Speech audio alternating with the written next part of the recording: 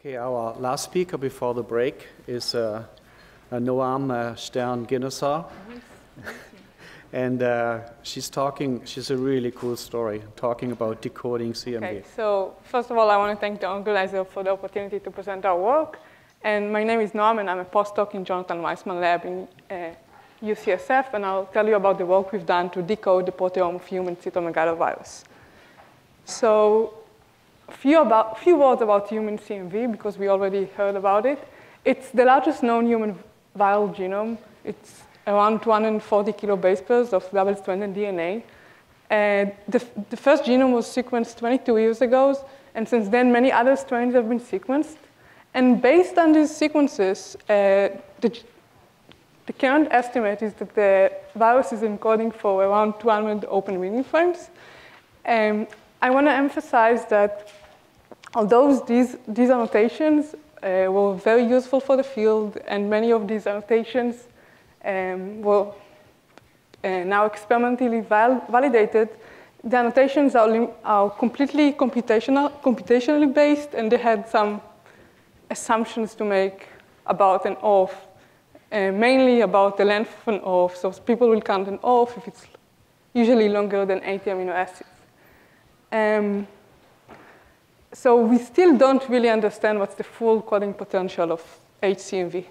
And following these lines, although there were some microarray attempts to measure viral gene expression in lung infection, these were very difficult because we don't have a complete understanding of the transcript and the ORFs, and so we still don't have any general overview of what's being expressed when.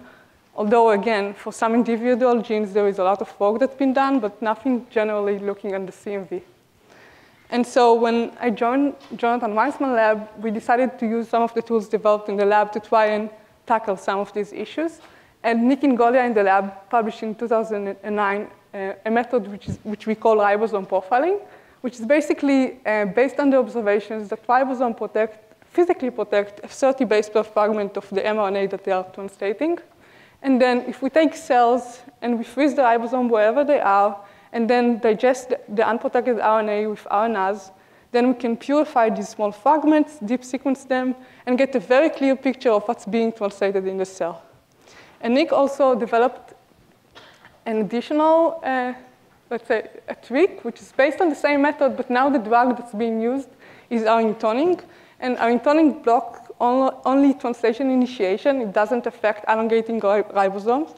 So if we treat cells with arintoning and let the ribosome chase, and then we make the libraries, we get a very strong enrichment of ribosomes that were initiating translation, and therefore we can really see we can really experimentally identify translation initiation sites.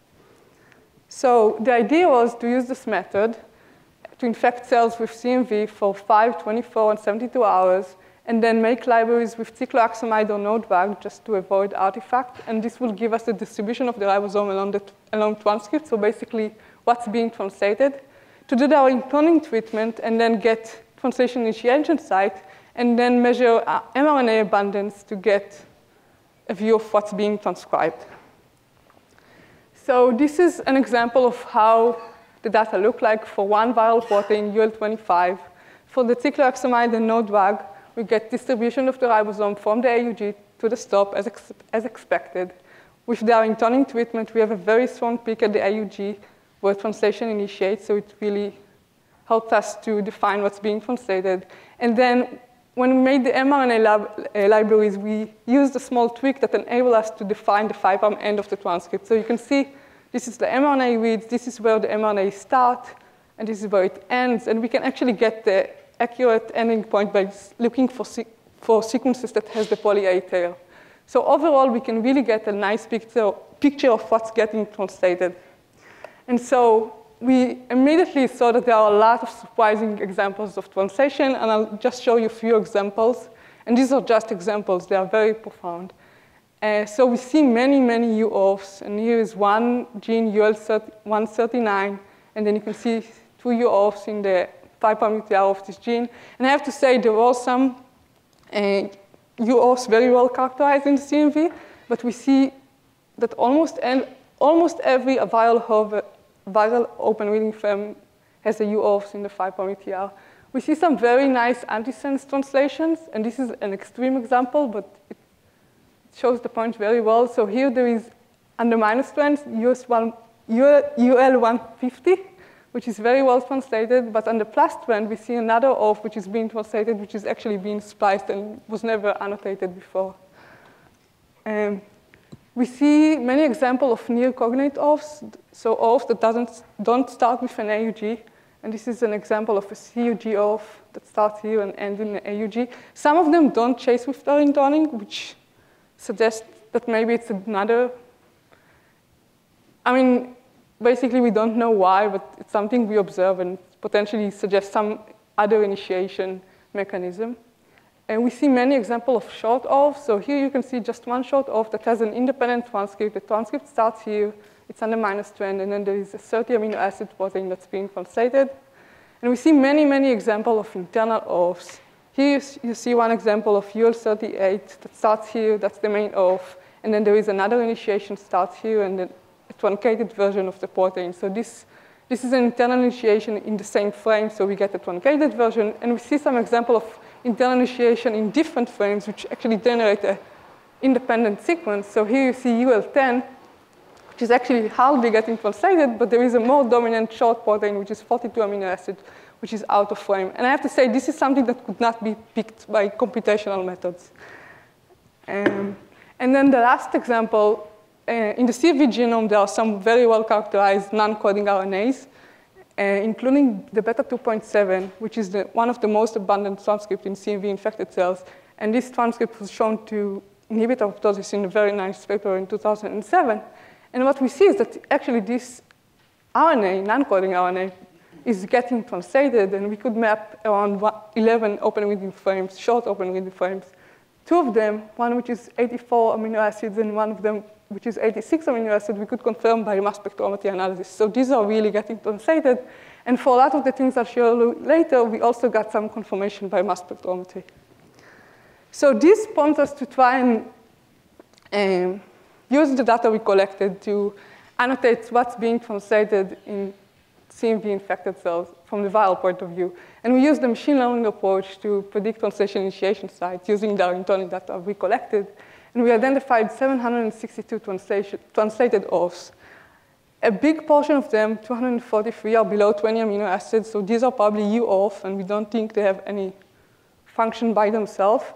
But you can see that we also identified many proteins which are, let's say, between 50 to 150 amino acids, and these could be functional. And I guess additional work will have to figure out what's exactly functional and what has a more probably regulatory role. And you can see that we also identified some long proteins. Most of them are just corrections to previous annotations or identification of unrecognized splice junction. Another very useful thing you can get from ribosome profiling is actually measuring the expression levels of different genes. So what's being expressed and how much in every point of infection. So if you have many footprints, of course, these suggest high expression. And if you have low footprints, these suggest low expression. And we can actually discriminate between the cases in which we have low mRNA, and that's why there is low expression. Or maybe there is a lot of mRNA, but it's not efficiently getting translated. I won't get into this, although there are some interesting examples in the CMV genome, but I just want to point out that we can get to this information as well. So when we look globally and what's being expressed during the 3 time points of infection we collected, we see very nice clusters and very strong temporal regulation, as was expected. What's interesting is that the viral CMV genes are historically divided to immediate early, early, and late. And it seems that although we collected just 3 time points, it seems that this is oversimplifying things. And you can see here a very interesting cluster of genes that actually start up, then go down, and then go up. So I think there is a lot to learn from what we've collected. And this is looking at all the OFFs we've identified, novel and previously annotated. I'm done, that's the last slide. So another interesting observation was that a lot of this temporal regulation that we see is actually coming from changes in the 5' ends. And I'll try to walk you through this figure. It's a little complicated. And this is just one example in the genome. We actually see this effect for 85% of the transcript we identified. So you can see, so this is the 3 time points of infection, 5 hours, 24 hours, and 72 hours. At 5 hours, we see one transcript that starts here, goes down, and it includes 3 canonical orbs, US20, US19, and US18. And since this is cap-dependent translation, only the first orb is getting translated, US20. And then in 24 hours, we now see 2 different transcripts, one that starts here, and then US20 is getting translated, but also US18. And then in 72 hours, we see now 3 different transcripts, the long one, the mediocre one, and then a very short one. And if you zoom in on the short one, you can see that at 72 hours post-infection, we have another initiation site here, and then there is a truncated version of US18 that's being translated, and it's actually getting translated from this short transcript. And we validated some of these changes in the transcript by Nordens. So to summarize, we see that the CMV genome is much more complex than what was previously estimated. We think our work provides a great framework for studying CMV and context for mutational studies. A point I didn't mention is, as I told you, we identified many short proteins, and it's not clear if they have function on the peptide level, but even if they don't, they should have a major effect on the antigenic potential that CMV will have, because they are very likely to be presented on MHC class 1. And we think this technique is a great tool to annotate complex genomes, and especially complex virus that has very many overlapping genes. And our work shows that alternative transcript start sites are actually very important for temporal regulation for viral gene expression. I just want to thank everyone. So first of all, Jonathan Weissman, which is an amazing PI, and although he's not a virologist, he always has very good input. Ben Weisberg, which done a lot of the computational analysis. Nick Ngolia, that developed the method, and all of Jonathan's lab. Matthias Mann and Annette Michalski, which done a lot of mass spectrometry analysis that I didn't talk about, and Human Frontiers for funding. Just on time, 10 minutes.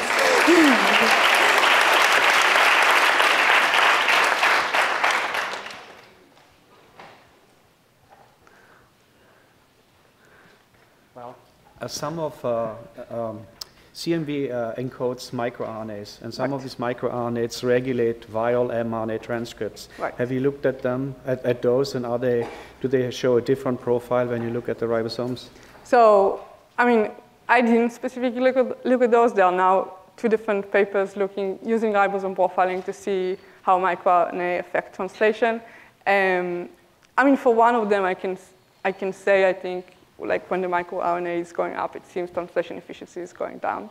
But I didn't spend a lot of time looking at that because I feel other people addressed it in a better system. So, one more question. Do you have evidence whether some of these small peptides, the 20 amino acids or 30 or 40 amino acids, are actually expressed in whether they're in the cell? So I have a slide, but we've done a lot of mass spectrometry analysis. The shortest thing we could get by mass spec is 50 amino acid. We definitely covered a lot of things between 50 to 100, but we were not able to detect anything below 50. It could come from 2 reasons. 1, these are just degraded, and so we can't get them. And 2, the shorter the protein is, the harder it is to get it by mass spec. It's very interesting to see whether they are actually presented with MHC class. So that's actually one experiment we are trying to do, and it should be relatively straightforward.